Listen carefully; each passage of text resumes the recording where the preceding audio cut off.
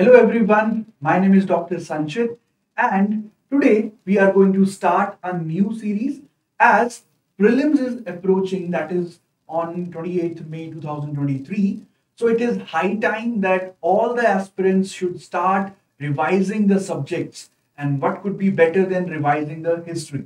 So now we are going to pick most important topics from the history subject and we will start preparing for the prelims 2023 or revising the topics from the perspective of 2023 prelims. So today I have decided to choose or study a new topic, that is the schools of Hindu philosophy or Indian philosophy.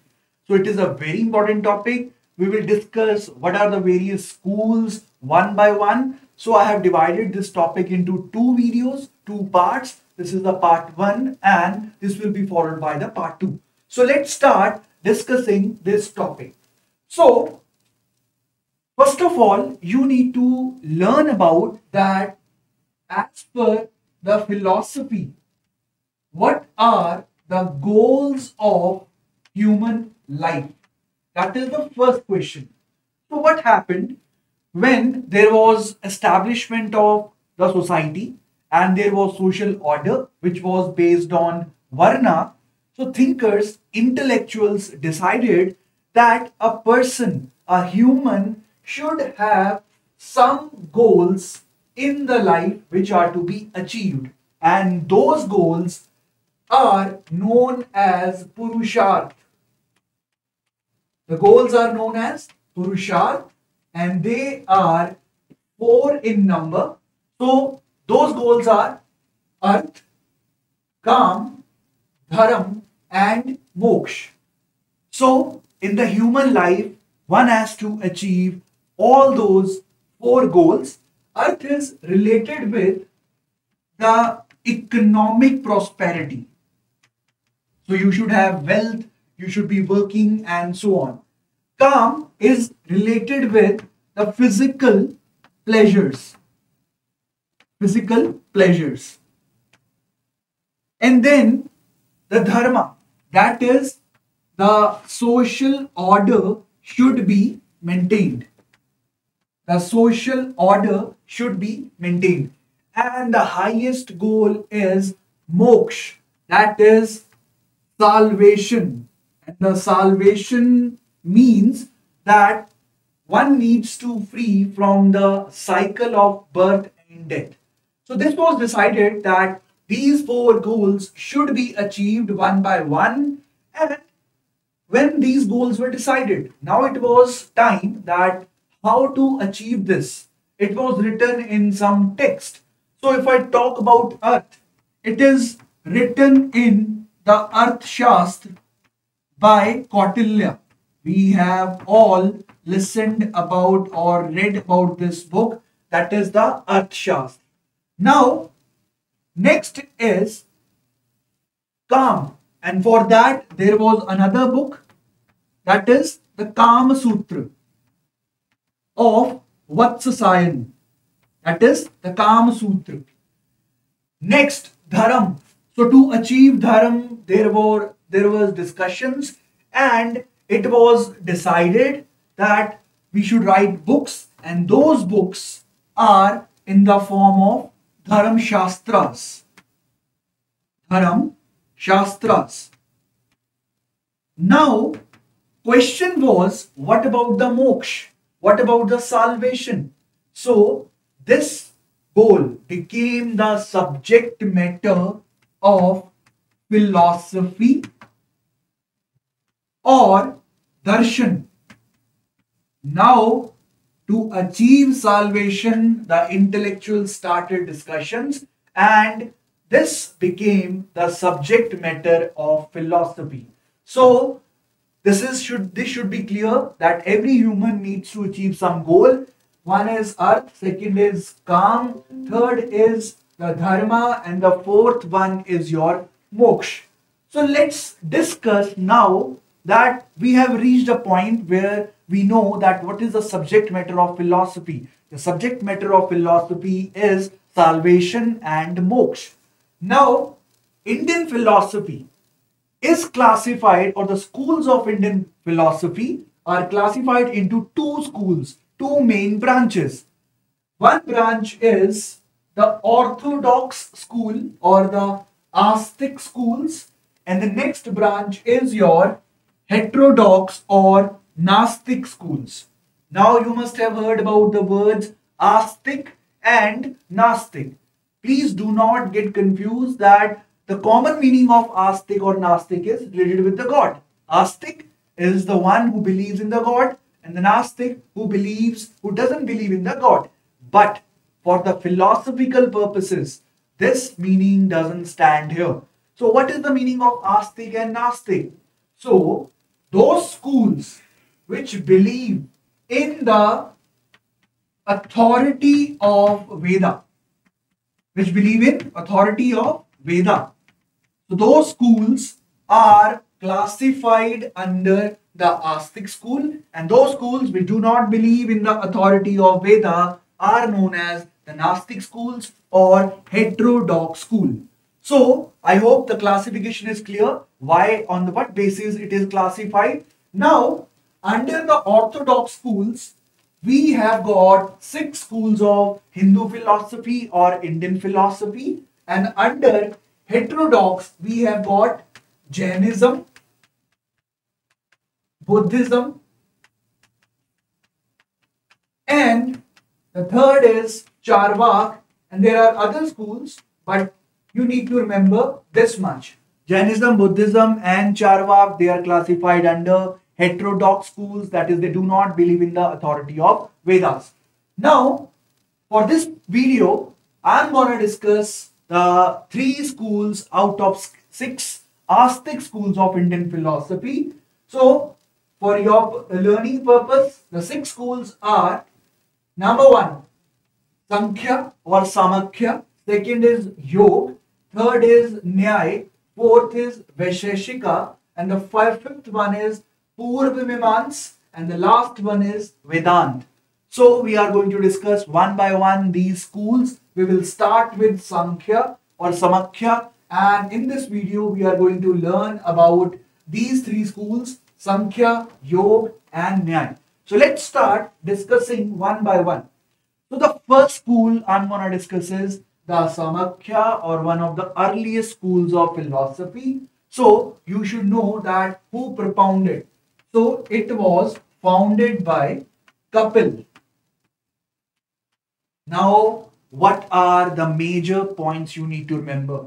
So first of all, you should remember that according to this school, divine agency, let me just write it, divine agency, that is God or some supernatural power, is not required for the creation of the world. Then how this world was created? So for the creation of this world, nature is enough. So according to this school, nature or Prakriti is enough for the creation of the world. This viewpoint was in the earlier years of the foundation of this theory. Later on, what was added? A spiritual element was added. So nature plus soul, or that is Purush. That is a spiritual element. So when Prakriti and Purush combine, there is a formation of the world. So as per this theory, requirement of God is not there for the creation of the or the evolution of the world. What is required? The nature and the soul, that is Purush. Now, next point is, we are all discussing this because our goal is salvation. So how to achieve the salvation? So as per this school, knowledge, gain knowledge, and there will be salvation. Now the question is how to attain this knowledge. So steps have been given. First is pratyaksh. Pratyaksh, that is perception. Second is anuman, that is inference. And the third one is the Shabad, that is hearing. So through all these methods, that is Pratyaksh, Anuman, Shabad, one gains knowledge, and through the gain of knowledge, one attains moksha or salvation. So this is the first school of Indian philosophy, that is Sankhya or Samakhya. Sankhya or Samakhya literally means to count. I hope, and it was founded by Kapil. So I hope the first school of Indian philosophy is clear to everyone. Next, the next school is Yoga. So as you can imagine, what could be the way of attaining salvation? So it is simply the mental and physical applications. And how do you do that? It is through some asanas, and it is through pranayam, that is the breathing exercises. Through these two things, that is performing some specific asanas and pranayam, that is breathing exercises, one controls the mind, and through controlling the mind, one attains salvation. So this is the yoga school of philosophy, and there are two types of yoga. First is Hatha Yoga and the second is Raj Yoga. These are the two kind of yoga. Through Hatha Yoga, one tries to control the physical body, so that the physical body supports what is required to gain the salvation. Next is Raj Yoga. Through this, mental capacity is increased, mind is sharpened, and by combining both Hatha and Raj Yoga, one attains salvation. So this is the second school of philosophy, that is the Yoga school of philosophy. One thing you need to remember is, as the Sankhya school was founded by Kapil, similarly this school was founded by Patanjali.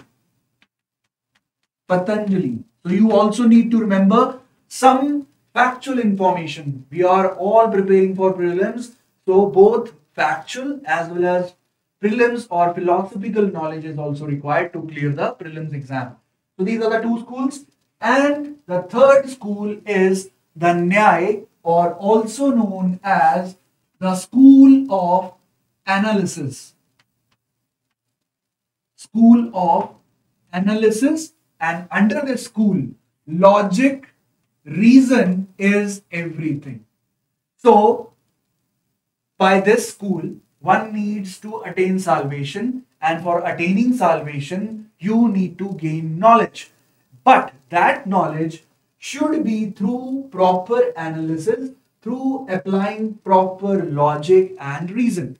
So that is the Nyaya school of philosophy. So in this school, they talk about proofs or pramans. They talk about proofs and pramans, and there are different types of proofs and praman, but the principal praman is the pratyaksh praman.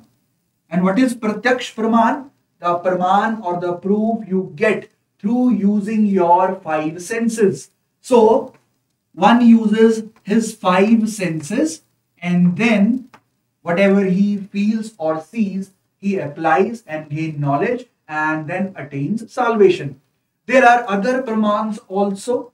So you have the Anuman praman, that is the inference. Then you have the Shabad praman, that is the through the listening to the words of expert. So Pratyaksh praman, that is the perception. You have got Anuman praman, and the third is Shabad praman. So these are the three schools.